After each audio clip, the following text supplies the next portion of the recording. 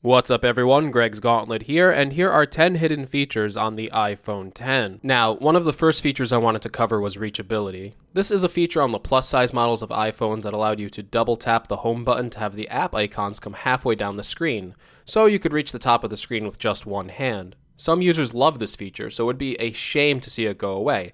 Now, the first conclusion you might jump to is that there is no home button, so reachability must be gone, right? Fortunately, the feature is still here. First, go into Settings and then to Accessibility. You'll find the reachability setting here. Enable it, and all you have to do is slide from the bottom of the function area at the bottom of the screen to access reachability. The second thing you might not know about the iPhone X is that it will automatically lower alarms, timers, and notification sounds if you are actively using the phone, thanks to the Face ID sensor. Your timer is set for 5 seconds.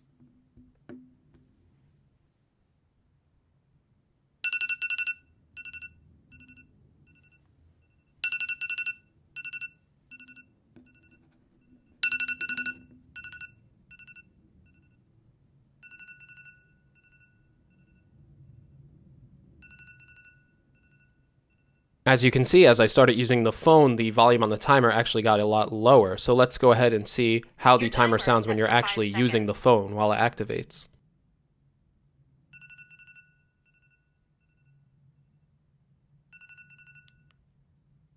And because you're actively using the phone and staring at it, it automatically starts at that lower volume. The sensor also keeps the screen lit up when you are looking at it, and it will actually start to dim the screen faster when you look away from your iPhone. Now, this fourth feature definitely started to bug me when I thought it wasn't on the iPhone X. I usually like to see the status of my battery percentage.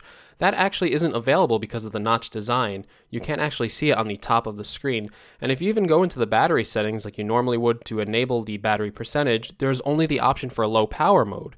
So at first glance, I thought, okay, maybe you can't access battery percentage on the iPhone X, but actually if you go into the top corner and you scroll down here, you can actually find your battery percentage right here. It's not as good as seeing it all the time, but thankfully you can still access and find your battery percentage. Also, the ears on the iPhone X aren't just for show. You can actually utilize them to automatically scroll to the top of a page. It works similar to tapping the top on a previous iPhone model, but for the X, all you have to do is tap either the left or the right ear, and you will automatically scroll back to the top of the page. How do you close an app? Swiping up, right? Well, that doesn't quite work on the iPhone X because swiping up brings you back to the home screen. No matter how many times you do it, swiping up just brings you back to the home screen. It's like the new home button. Because we don't have a home button and swiping up now brings you to the home screen on the iPhone X, you might be wondering, how do you force quit an app?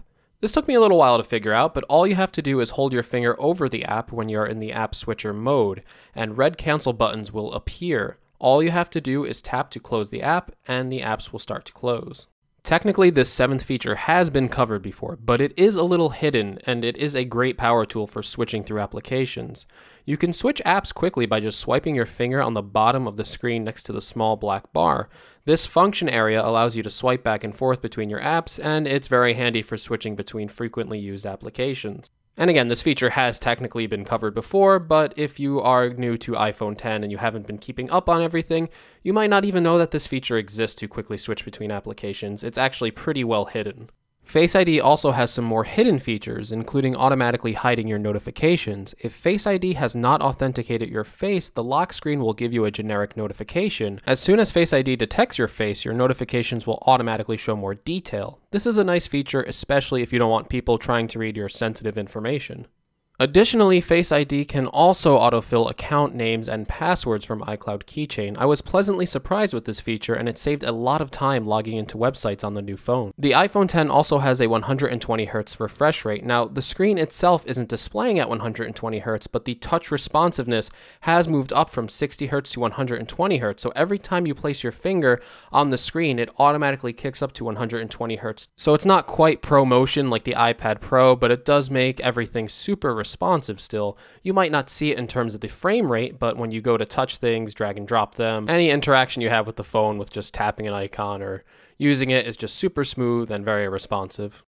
There are so many features packed into the iPhone X, it's hard to cover them all in one video, but these are the hidden features that stood out to me the most in my first day of use. Let me know if you find any hidden features in the comments below, and I will see you in the next video. Take care, everyone.